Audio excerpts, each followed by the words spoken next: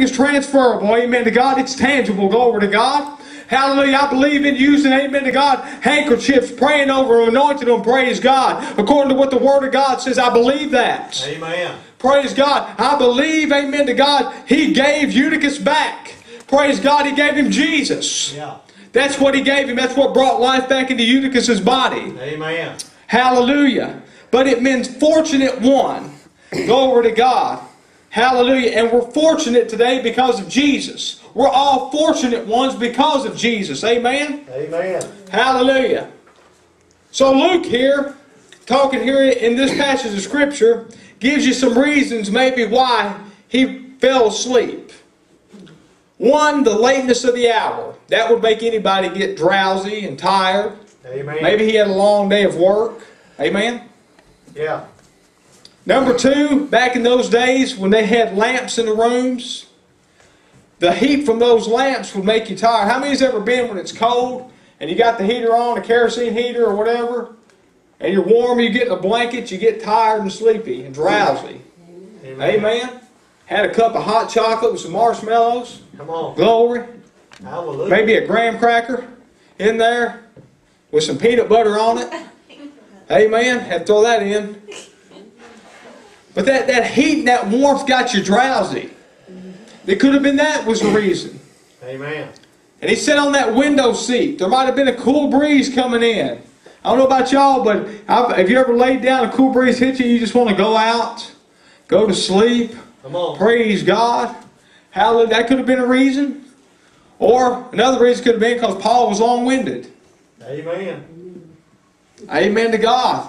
I'm glad Paul had this problem too. Hallelujah. Yeah. Praise God. I had a couple of, Brother Bill Skipper told me, he said, you long-winded, but we like it. Oh.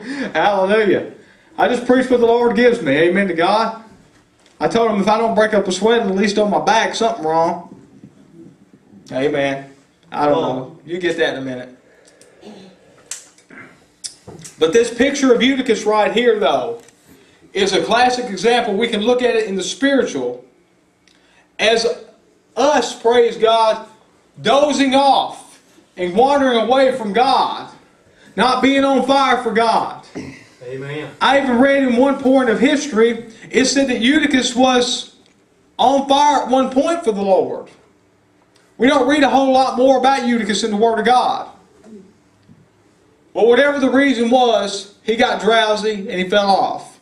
That's what's happening to the church today. We're dozing off in the Spirit. Yeah. Praise God. What once turned us on for Jesus doesn't turn us on anymore. Amen. Our heart is not burning like it used to do for the King of Kings. Amen to God. But we're just all settled down. We figure we got our ticket to heaven. We don't need to do nothing else.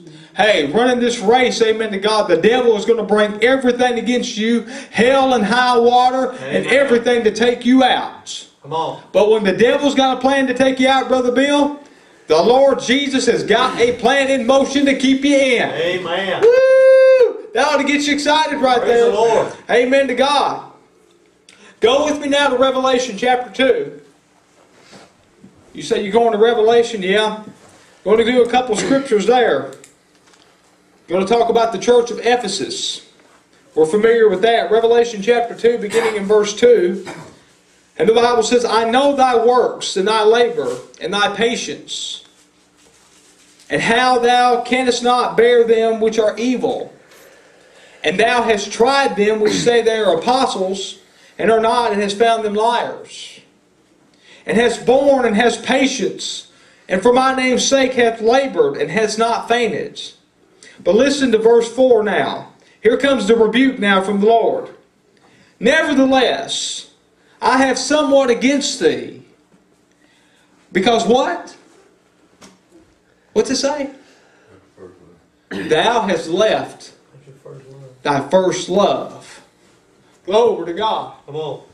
I have somewhat against thee because thou hast left thy first love. Do you remember when you first got saved? How on fire you was for Jesus? You could go to hell with the water pistol and put the flames out. Come on. You was that on fire for Jesus. And then as time got on and you got educated, I'm not talking spiritually educated, I'm talking about naturally educated. Then you started getting conservative. Yeah.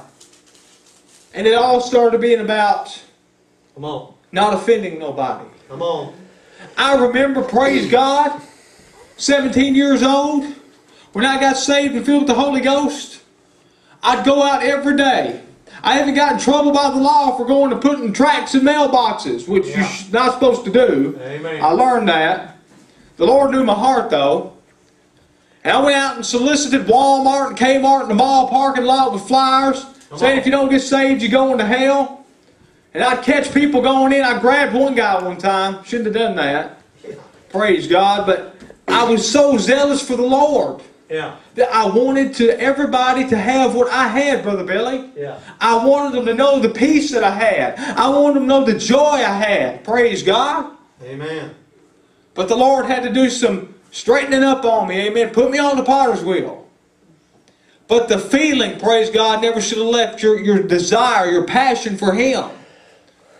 We have come so far today with technology. We've got so many different avenues to get the gospel out. Now is not the time to get spiritually drowsy and fall out a window. Amen. Amen. Praise God. Because there may not be a brother or sister around full of the Holy Ghost to pick you up and revive you. Amen. Hallelujah. Not in a lot of our churches anyway. Glory to God. But this church of Ephesus is a picture of the church today. They're godly on the outside, but empty on the inside. Come on. They're whitewashed scepters full of dead men's bones. Good on the outside, the appearance looks good, the hair is combed, teeth are brushed, maybe the teeth are soaked in Ephedrine overnight. Amen. Nails are clipped, you're wearing deodorant, you got your dress on down to your feet, you got the bun up high, the man's got the long sleeves down where no skin's showing. I believe in dressing properly, praise God, but I don't believe in getting caught up in the legalistic part of it, to where that's what you make your salvation on. Amen. Hallelujah. We've got to get God back in our hearts and in our lives on the inside, and He'll make the change on the outside. I'm so tired, Sister Nancy, of people, praise God, when somebody comes in that's lost, amen to God, and they don't look and smell right, praise God, we judge them on the outside. Hallelujah. Jesus don't judge on the outside. It's the heart that God looks at. Amen to God. You ought to say amen for that, because we'd all been in trouble. Come on. Amen. Because we ain't all no beauty queens in here. Glory to God. Amen. I ain't no beauty queen. Amen. Praise God. I wish I could be as beautiful as Brother Billy. Amen to God. Come on now. Hallelujah. I'm trying. Get down to 132 pounds like Brother Billy. My goodness. Hallelujah.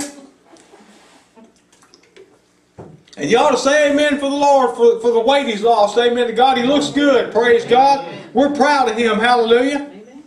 Glory to God. Amen. Preachers can lose weight. Amen to God. Amen. I'm telling y'all out there by YouTube. Hallelujah. Preachers, you don't have to eat 2 KFC buckets of chicken, praise God, to be spiritual.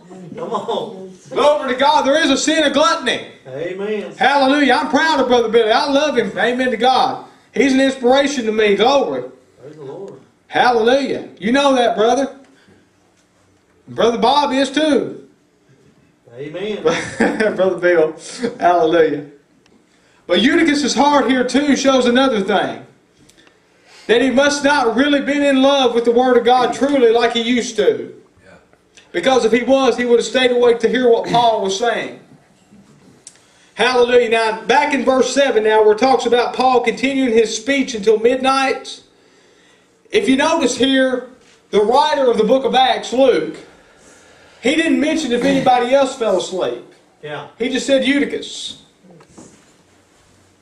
Because I'm sure maybe Eutychus had backslidden some, or maybe just didn't have his heart where it should have been. Or it should have been focused on the Word of God. Amen? Come on. Hallelujah.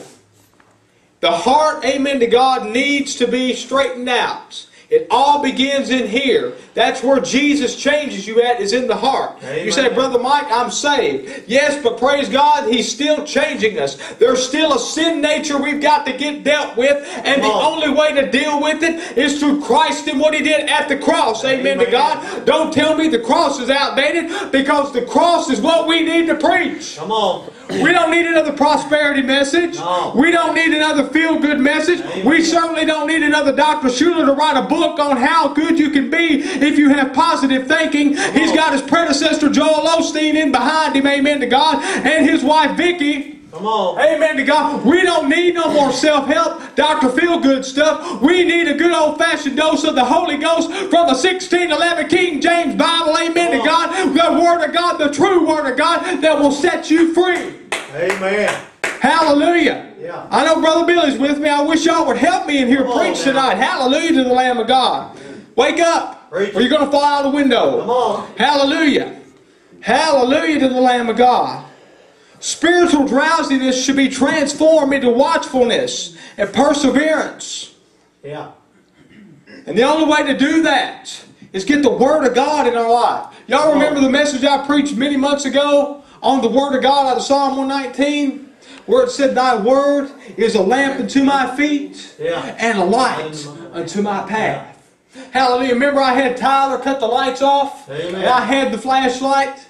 And that's the Word of God when you put it in your life, praise God. Because in the darkness of the world, praise God, when hell's coming against you, Thy Word is a lamp unto my feet and a light unto my path, praise God. When the lights go out, you get the Word of God that's a light in a world of darkness. Amen to God. Hallelujah to God. It's a light in a world of darkness, praise God, and it will give you direction and it will not steer you off course. Amen. The greatest map ever, glory to God, greatest map ever been made was the Word of God. Come on. Hallelujah. That will steer you from hell and lead you to heaven. Glory to God. Hallelujah. Amen to God. Because it puts you towards the cross. Amen to God. Which were the glory to God. Hallelujah to the Lamb of God. Point you to Jesus. Amen to God. Where you get your soul saved. Hallelujah. Amen.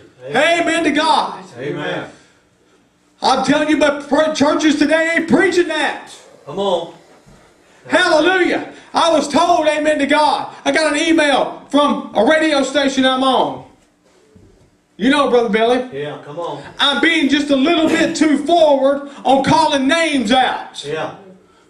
Take me off there, then that's fine. Yeah. Hallelujah. Take me off. Come on. Go over to God. Well, we can keep you on if you give us more money. Take me off. Hallelujah. Come on. It's all about money for some folk. Oh, yeah. Amen. For me, it's about the Word of God. Yeah. Hallelujah. Thy Word is a lamp unto my feet and a light unto my path. Glory to God. Hallelujah. You tell the devil that I've got the Word that's a lamp unto my... Tell him now. Amen to God. It's a lamp unto my feet, devil. And a light unto my path. Glory to God. Amen to God. Woo! Even in the midnight hour. Amen.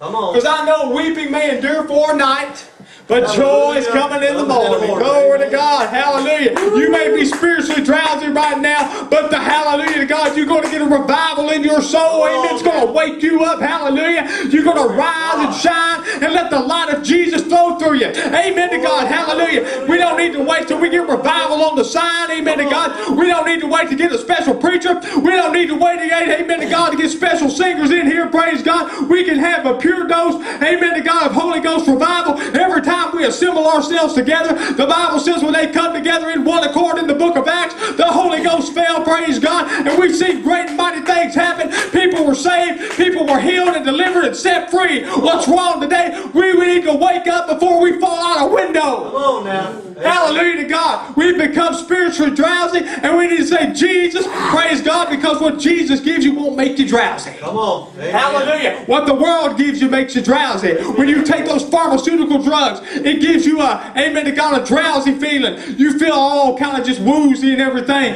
But when you get drunk in the Holy Ghost, Sister Nancy, praise God, you won't have that after effect in the morning.